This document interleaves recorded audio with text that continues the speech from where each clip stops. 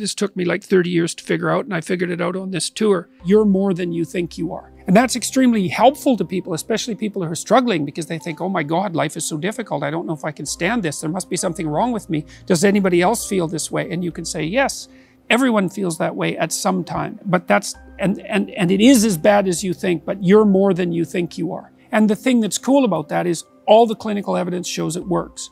And not only that, that's actually how you learn in life. If you're sufficiently courageous and forthright and honest, let's say, in your approach, and you don't shy away, what you'll find is that there's something within you that will respond to the challenge of suffering with the development of ability that will transcend the suffering. So the pessimism is, yeah, well, life is rife with problems at every level. But the upside is, if you turn and confront that voluntarily, that you'll find something in yourself that can develop and master that. And so the optimism is nested in the pessimism.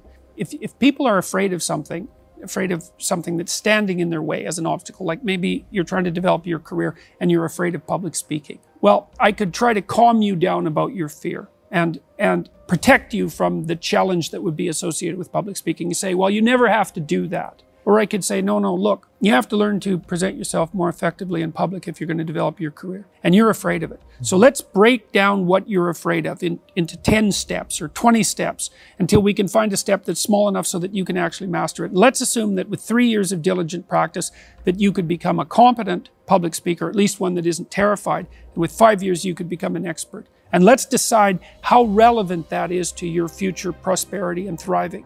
And then let's assume that if you break it down properly and take it on step by step in this incremental way that we discussed, that you'll actually master every single bit of it. If you can read and think and communicate, you are absolutely 100% unstoppable. And that's another thing that's so interesting about the humanities education that's at the core of the university. It's like there's nothing more economically valuable than teaching people how to articulate themselves and communicate, because they can identify problems, they can formulate solutions, they can negotiate to consensus, they can negotiate on their own behalf or on the behalf of others. It's like there's absolutely no downside to it, except that there's responsibility that goes along with it. But it doesn't matter, because there's no escape from responsibility.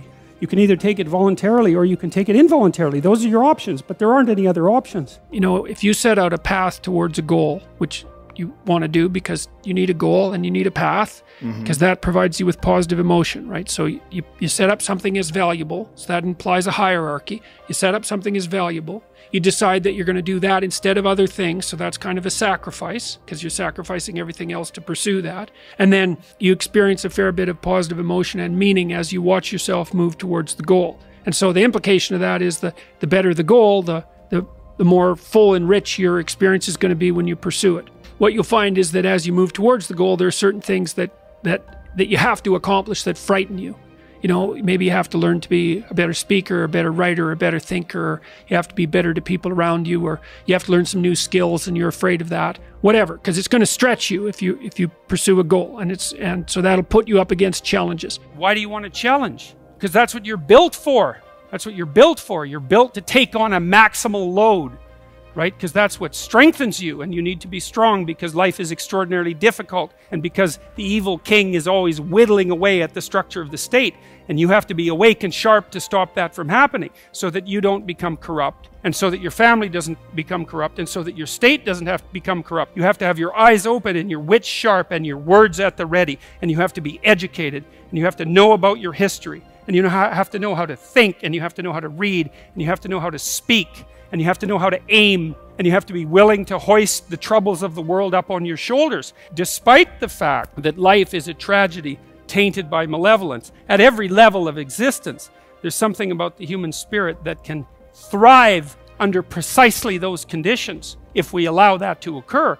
Because as difficult as life is, and as horrible as we are, our capacity to deal with that catastrophe and to transcend that malevolent spirit is more powerful than that reality itself.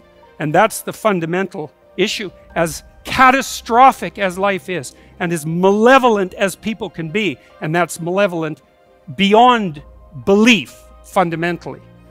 A person has in spirit the nobility to set that right and to defeat evil.